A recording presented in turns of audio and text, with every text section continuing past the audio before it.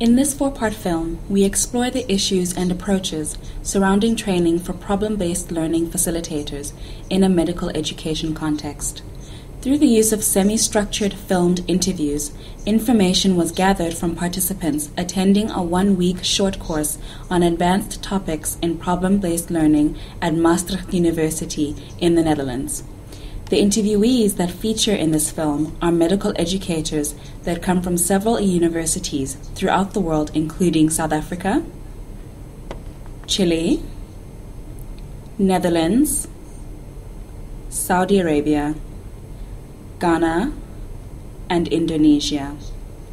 This educational resource is divided into 4 short films involving a multifaceted discussion that explores initial facilitator development, ongoing facilitator development, feedback mechanisms on performance of PBL facilitators, and the profiles of facilitators at each university. This part of the 4-part film looks at facilitator profiles, including the debate around the use of content or process experts in PBL facilitation. We have very kind of widespread background. So when you talk about specialities, definitely they have all the basic science specialities. They can be also clinicians. It's very wide open. Everybody here at Maastricht University is a PBL facilitator, actually. We try to get from very junior person to a professor. Everybody has to be and will be a PBL tutor. They are male, average age around 45. They are all clinicians. They all have no educational background, and they are almost all part-time.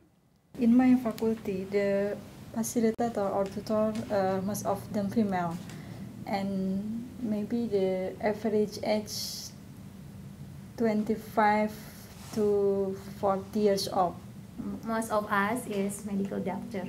Just one of 2 not background of medical doctors. For now, we have for the first 3 years with the not only the medical doctor but also the biomedical. In Saudi Arabia, we separate men and women. So they do have faculty of medicine, but they do actually 2 sections. So the girls will go. It's the same curriculum. Everything is the same. It's just they don't sit with each other.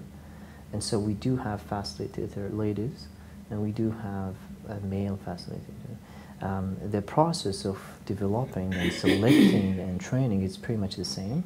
It's just one in this side and one in that side, and the evaluation is pretty much the same. So they both do the same action. They both do the same. They follow the same rules, except they just in 2 different sections.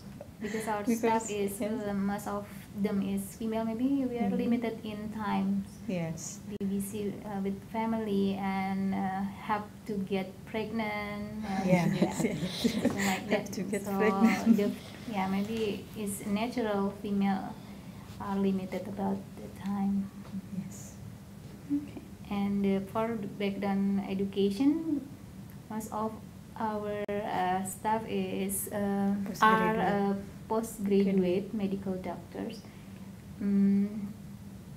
A couple of them is a doctoral, or PhD maybe. Professor is about 5%, and but most of ours is medical, based on medical doctor. Still medical doctor, and we have to improve. We need to improve it in these years. A lot of ours get better education in master programs. And of course, when you look in the clinics, they try to send their most junior staff. But if we look at the departments of physiology, anatomy, the basic sciences, everybody's there. The very junior people, but also the professors.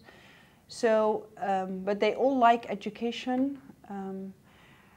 It's become a habit that you have to be a tutor. It's not about being a choice. Do you want to be PBL facilitator? We go to that department. We need 30 facilitators. Well, maybe for one department we would need 10 facilitators from the physiology department. When will you come and do a course with us? According to Dr. Daniel Amawako-Saki from the School of Medical Sciences at the University of Cape Coast in Ghana, their facilitators are mainly male, approximately 37 years old, are mainly clinicians or have an MPhil degree and are enrolled in a part-time PhD program. Their backgrounds range from basic scientists, clinicians, consultants, medical informatics, public health specialists, to nutritionists and demographers. Dr. Saki believes that this mix of facilitator backgrounds usually enriches tutorial sessions. Their diverse backgrounds enable them to ask probing questions, which often stimulate students to consider other perspectives.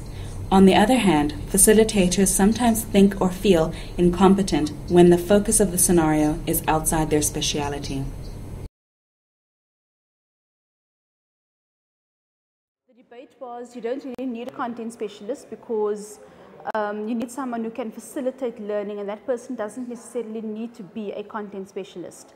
But we're finding more and more that students want medical doctors in the tutorial sessions. For the PBL process, it's not make difference because the tutors basically should know about the PBL process itself. But maybe the difference is how deep the information can get among the student in tutorial process is different maybe. But so the tutors in broadly fields should be they should transfer the information between the tutors who don't exactly in the medical doctor. So maybe should be tutorial meetings before the case set in the block system. There are differing opinions in the literature about the debate around content experts versus process experts. So it's a bit difficult. There isn't one particular answer within the literature. Well, at the beginning here at Maastricht, we thought everybody could do it, could do the job.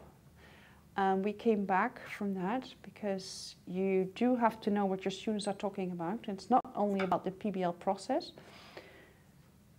We have a few psychologists who are PBL facilitators, but they read up on the literature, what's going on, and they're pretty involved.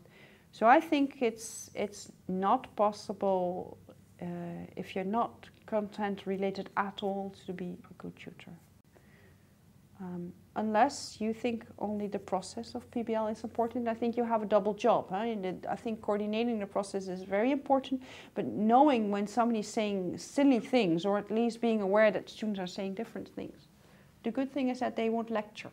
One of the things that I really like about having different backgrounds is when you go back and review the facilitator job, it's really kind of wide and multitasking. So they are responsible.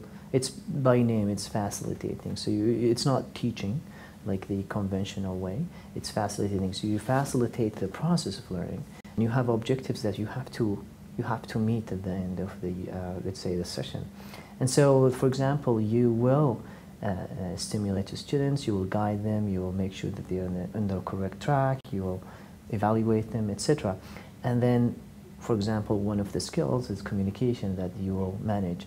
And so certain areas in the world, for example, from what we see is they're really good in this matter of, for example, communication skills. And there are people that come from certain areas that are really good in knowledge and experience, and etc. So you can really kind of select from the variety of the different backgrounds to end up with the kind of curriculum that meets every single objective, and you have expert in this matter, you have expert in this matter, so you can take the benefit of that.